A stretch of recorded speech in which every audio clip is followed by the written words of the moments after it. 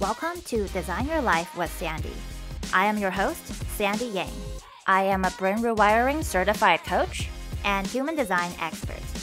In this podcast, we talk about becoming the most kick-ass, unstoppable version of yourself, building a life of alignment and flow that you deserve, and taking a holistic approach to health and wellness. Don't forget to connect with me on Instagram at sandyyang.hd. Welcome back to the show, episode 21. Now we're in the 20s, and we're keeping it going. I have some news. I literally just a few days ago got attuned to level 2 of a high 7D energy healing. This is the energy that I will be practicing when I work with clients. So energy healing is a big part of what has been really helpful for my evolution. So I'm really excited to be facilitating this kind of healing for others. So that's what level 2 allows you to do. You can not only practice on yourself, which is level 1, you can do it for other people, whether that is one-on-one or groups of people. So I'm excited to bring that into the world. And in today's podcast episode, we are going to cover the basics of the chakra system, the 7 chakras. A lot of us here probably are already really familiar, and this is going to feel a little basic, but a lot of us kind of know what it is, but not really. And if you were to get energy healing, you would kind of want to know about it, Maybe you're different from me, but I like to know what's being done. And it goes beyond the chakra system, but it's just like a big part of energy healing. So we're going to talk about each of the 7 chakras, what they are about, how to keep them healthy and in balance, and sort of like just some of the symptoms to watch out for when they are not in balance. I think it's super valuable to have this knowledge, so when you do get an energy healing session, you can have more of a productive conversation with the healer. I know for my first session, I had no idea what a chakra even was, and she kept having to explain what it was to me. And because I had so little knowledge, I was just trying to wrap my brain around what she was explaining. Whereas if I had the knowledge I have now, I would, ask more in-depth questions and get more out of the session. Of course, you don't have to memorize anything. It's just good to know a tiny bit. And today is actually your lucky day because to receive my certification officially, I need to provide complimentary sessions to other people, whether that is virtual or in person. So there are several spots available and they will not last long. So if you, after listening to this episode, want to receive a complimentary session, reach out to me ASAP to snag one of those free sessions. They won't last long, so act on it right now. Without further ado, let's talk about some chakras. So you actually have more than 7 chakras. You have chakras all over your body. You have chakras in your hands. So when people talk about the 7 main chakras, is a more high-level view of the chakra system. Chakras were first mentioned in the Vedas, ancient Hindu texts, and since then it has been recognized in many different cultures that we have life force energy or prana moving inside us, providing energy to different parts of our body, mind, and spirit. The Sanskrit word chakra means wheel or disc. So chakras are energy wheels, or think of them as energy centers in the body that run from the base of the spine up to the crown of the head. So just think of them as centers of the body that act as channels for energy to flow throughout our bodies so we can maintain balance. As we talked about earlier, there are 7 main energy centers. These are the root, sacral, solar plexus, heart, throat, third eye, and crown. Every one of them can potentially be out of balance in a number of ways. So sometimes they can just be really blocked, kind of like constipated, like it feels like it's stuck, it's not moving. It can also be too open. It can even be bended into the wrong shapes and sizes. So each chakra is related to a different color and corresponds to a physical, emotional, mental, and spiritual state. So when you see someone who is like super healthy, vibrant, and balanced, they most likely have their chakras balanced individually, and all of them will also be in balance with each other. So if you have your root that is off balance and that is located at the base of the spine and is like really foundation for all the other upper chakras to thrive. So if your root is off balance, that could lead to, your sacral or solar plexus being off balance too. So they work with each other. They're a team. And one of the chakra is out of balance, this could manifest physiologically as a health issue related to that chakra's corresponding body part, which is why it's so important to keep our chakras balanced, right? The opposite is also true. A physiological ailment could cause the corresponding chakra to become out of balance. So, it goes both ways. Obviously, what this means is, what we think, act, and do, how we live our life can affect the well-being of our chakra system and vice versa. For example, if someone never speaks their truth, this might lead to them experiencing problems with their thyroid. Or if someone lacks self-confidence or autonomy, they might experience a lot of digestive issues. And we'll talk more about this in a little bit. When our chakras are in balance, our energy will feel flowy, will feel free, it's like everything is in flow. And we can almost reach a more optimal state of physical, emotional, and spiritual health because we have exactly the right amount of energy going to each part of our body, mind, and spirit.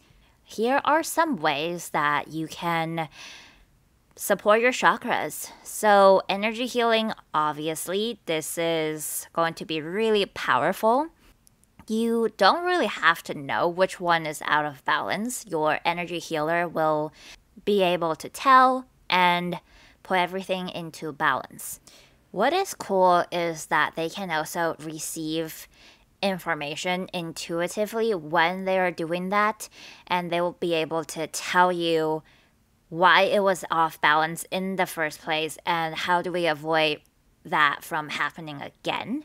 Lifestyle things like your mindfulness practice, your diet, your movement play a big part too. So how you eat is going to obviously affect your body and the chakras.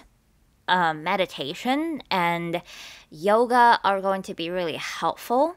If you Google yoga for your solar plexus chakra, you will find yoga that strengthens your solar plexus chakra.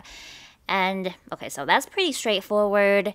You can use crystals, bring in certain colors to your life. Each chakra is associated with a different color, but also be mindful. Let's say your solar plexus chakra is out of balance and you're really struggling with self-esteem, lower confidence, and the root cause is because you have shitty boundaries with your coworkers. You're afraid to say no every time they ask something from you.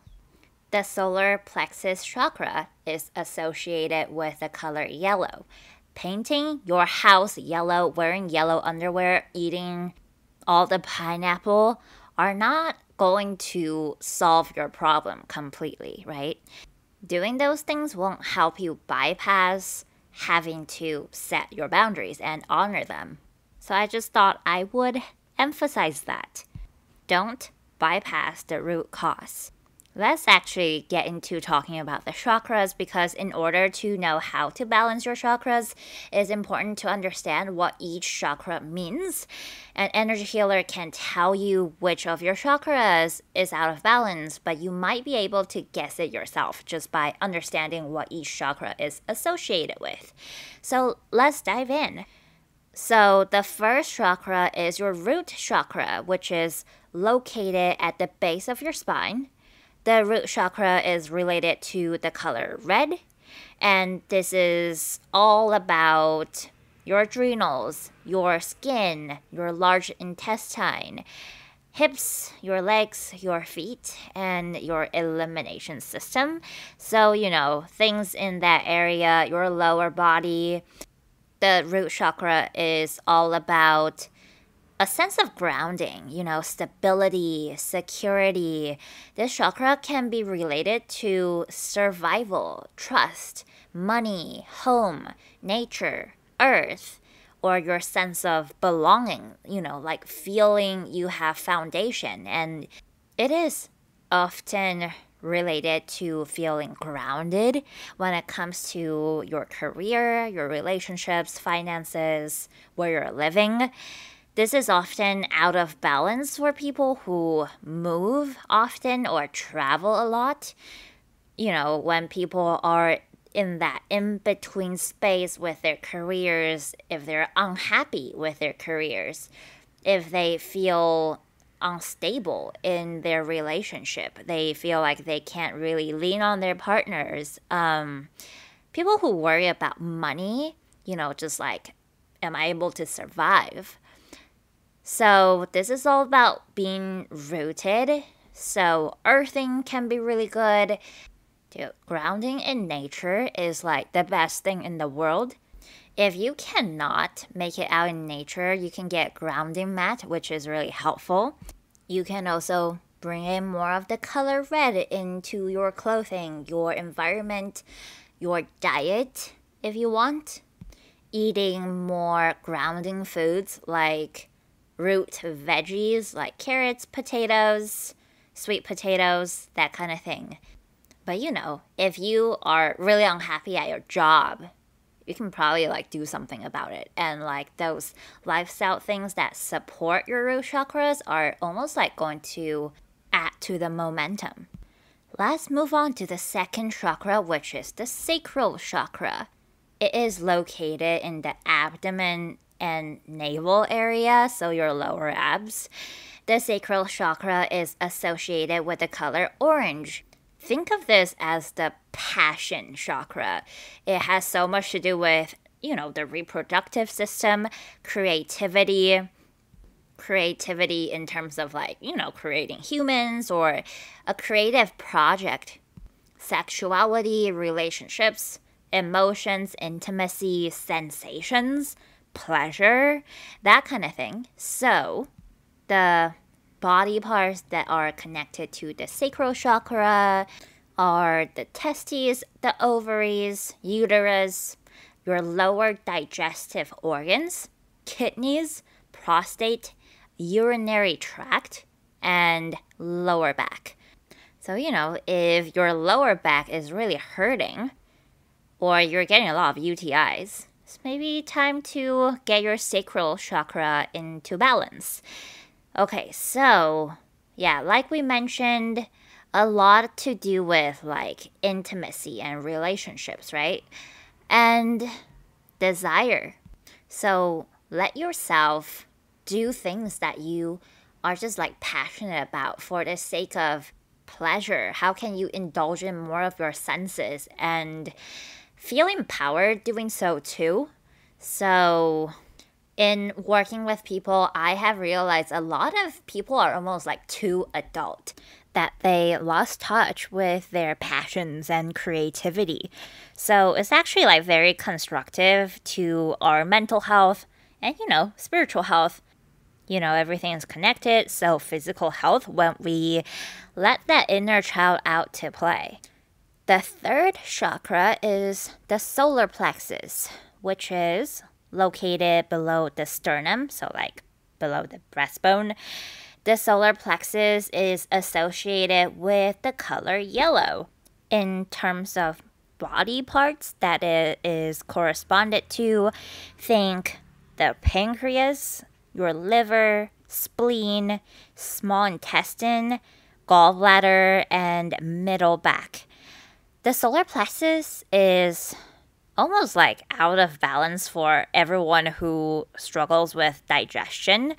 This chakra has so much to do with like personal power, self-esteem, self-empowerment, autonomy, determination, and your sense of purpose. So this is like the power chakra, Personally, this one used to go out of balance for me until like the last year. And I think brain rewiring has helped me tremendously, that I'm seeing a lot of improvement. So, the whole energy healing thing can really be helpful in amplifying and supporting your brain rewiring journey. Let's talk about the heart chakra. So obviously this is located in the center of the chest. The heart is associated with the color green, and it is connected to the heart, the thymus, respiration, circulation, your immune system, lungs, upper back, hands, and arms. The heart chakra is related to compassion, kindness, love, balance, and giving. So this is about offering that to others as well as being able to receive. The fifth chakra is the throat chakra. So obviously this is located around your throat. The throat chakra is related to the color blue, and it is connected with the thyroid, your metabolism, your ears, nose, mouth, neck, throat, and teeth. So this one is out of balance for a lot of people who struggle to speak their truth or speak up for themselves. This chakra is related to communication, self-expression, sound, receiving, and creativity. The throat chakra is essentially the self-expression chakra, and this doesn't necessarily have to be verbal. I think it is important to keep that in mind because in terms of human design, some of us have an undefined throat center while others have a defined throat center. And if you're undefined throat, this doesn't mean you don't speak your truth. It just kind of works differently in your self-expression. Not everyone is meant to do that verbally. A lot of us do that through a product that we create, art, music, that kind of thing. So I just thought I would bring that up because the common shadow of the undefined throat is feeling really pressured to speak up and doing so inauthentically. The sixth chakra is the third eye chakra, and people talk about this one all the time. This is located between our eyebrows, related to the color indigo. This chakra has to do with the brain, the pituitary gland, the endocrine system, head, eyes, and face. This is like the intuition chakra.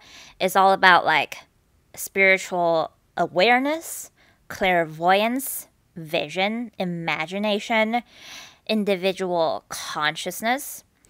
When this chakra is out of balance, is usually an indication that the person needs to focus on getting in touch with their spirituality. And last but not least, we have the crown chakra, which is the seventh one. So this is located at the top of the head. The crown chakra is related to the color white or violet. It has so much to do with the nervous system, the pineal gland, your mind, and actually your whole body. The crown chakra is related to enlightenment, spirituality, connection, fulfillment, completion, and universal consciousness. If you can only balance one chakra, I would suggest you balance the crown chakra because, again, it's related to the whole body. Many people confuse the crown chakra with the third eye. And while they are similar, they are very different. The third eye is really more related to spirituality and intuition. The crown is more about the person's connection to the larger universe, sense of fulfillment within their being, and a greater sense of purpose. So it's the third eye is more individual based, while the crown is more universal. So now that you understand what each of the chakras mean and how they are important, you can sort of tell which one of yours are out of balance, and you can send it some love and rebalance them by making the appropriate adjustments in your life to maintain that balance. So again, energy healing, yoga, and meditation are really powerful. You can actually find binaural beats that support that chakra you're balancing on YouTube. So just search binaural beats for, root chakra, and you'll find something beautiful. You can incorporate more of the chakras associated color into your life. And of course, focusing on working through the underlying emotions connected to that chakra. For example, if you never speak your truth or get that thing off your chest that you've been wanting to say, your throat chakra will probably keep going out of balance. I recommend incorporating multiple modalities of chakra balancing for best results. This is also a lot of information. When I first learned about the chakra system, I would get sacral and root mixed up all the time. So take your time understanding this. It will just click in time as you do more of that healing on yourself. And let's also talk about when you do an energy healing session, how do we get the most out of it?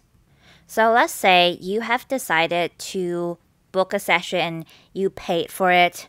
Speaking of money, I actually recommend working with someone who charges at least $150 USD. Everything is energy, including money. And when you invest more money in the session, you are more energetically invested in the healing. And you will be more inclined to show up for the healing. I am sharing from the point of view of a practitioner. So we're looking at the value of the hour, obviously, but we're also looking at all of the time, money, and energetic work the healer has invested to become able to facilitate the healing session. Consider the value of the energy. A high is operating at the frequency of miracles. And oftentimes, just one single session can be transformative for someone that lasts them a lifetime.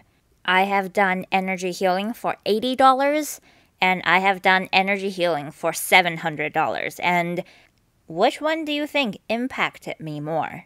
I can tell you, I don't remember shit from the $80 session, and I remember everything the healer told me at the $700 session. So, just food for thought. And I'm not saying it has to be super expensive, but it has to be kind of a meaningful energetic exchange. And paying a decent amount is also honoring yourself. Okay, back to getting the most out of your session. So the first thing is to be open and ready to receive. If you show up to your energy healing session feeling closed off and questioning if this will even work, you are already blocking yourself from receiving its full benefits. It is super important to be both mentally and physically ready to receive your healing. Setting intentions and journaling on that or meditating on your intentions can be really helpful. Affirmations like I am open to receive is really powerful as well. And I always ask my clients to say that out loud before we get started. Yeah, and just like never underestimate the power of intention, you know? I think if you are getting energy healing for the first time, it can be nerve wracking, and you can always reach out to the healer to see how the session will be facilitated, and that will help you feel more confident going into it. Don't be afraid to communicate. As a practitioner myself, I want my clients to feel good going into the sessions, and we are just as invested in your healing as you are. Number 2, fully embrace the process. Again, if you come to your session unprepared to embrace the energy healing, you aren't going to benefit fully from it. Like, obviously. If you have any questions or concerns about the session, have an open conversation with the healer beforehand so they can outline everything you can expect. Embracing the process also means releasing any judgment or fear around the energy healing. So make sure to arrive at your session with an open mind. Remember that every session is unique. There is no right or wrong experience, and I used to get hung up on this because I would compare like, oh, that happened to you? How come I didn't feel tingly and cold and hot during my session? And I'm telling you from firsthand experience, that question energy is so draining, and it prevents you from receiving all the good things you could be. So for one of your intentions, it should definitely be to receive exactly what you need for your highest and best at that time. Number 3 is more about logistics. Don't come in a rush. This might be super obvious, but you're not going to get the most out of your energy healing session if it is rushed. It is important to set aside plenty of time on that day and make sure you're not booked up with other commitments that will stress you out. Ideally, you would just want to be able to chill for the rest of the day.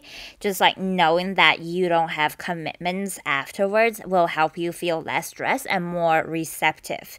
And obviously be better able to focus on the energy you are receiving. If you book your energy healing session and other plans pop up right before or after, you might want to reach out to the practitioner and reschedule. Also, a lot of energy healers, including myself, recommend setting aside extra time after the session to rest and integrate. It is important that you allow yourself to fully be present in the experience without being worried about what just happened or what's going to happen next. Number 4 is again about communication. You want to tell your energy healer about any specific things you would like to work on. Your energy healer can target specific areas or blockages with their intention, but it's best that you communicate anything specific you would like them to focus on. You will most likely get an intention form to fill out before the session, so take that seriously. Some of the things you can ask your healer to focus on are past traumas, illnesses, physical injuries, emotional blocks, even like past life stuff if you want. Just remember, like your healer is here to help you. They don't judge you by any means. And don't be afraid to be completely honest with them. This is your session. I'm sure you want to make the most out of it. And if you want to be supported in a specific way, just make sure that intention is known to them. Last but not least, take care of your damn self after your session. So a lot of people underestimate the physical effects that energy healing session can have on the body. After your session, it is not uncommon to feel tired. However, some people may feel more energized, so it just depends. Make sure to get more rest, drink plenty of water, and fully integrate the healing you just received. This is another reason why it's important to schedule your healing session on a day where you are not packed with other commitments and to-dos. After your session is over, I strongly recommend taking some time to rest and allow things to settle instead of rushing into your next task, you know? Alright, this is all for this week's episode. It is jam-packed with chakras, energy healing, making the most out of your energy healing session, and everything in between. Look, if you haven't tried energy healing, you are missing out big time. It's like a world where there's so much to explore, but you just don't know about it. So hopefully today you learned plenty about it. And feel free to reach out to me to tell me if this was helpful for you, what other information you would like to learn on this topic. Send this episode to a friend who could benefit from it. And if you enjoy this podcast, leave a rating and review. I so appreciate those. I hope you have a wonderful rest of your week. I will talk to you in the next episode.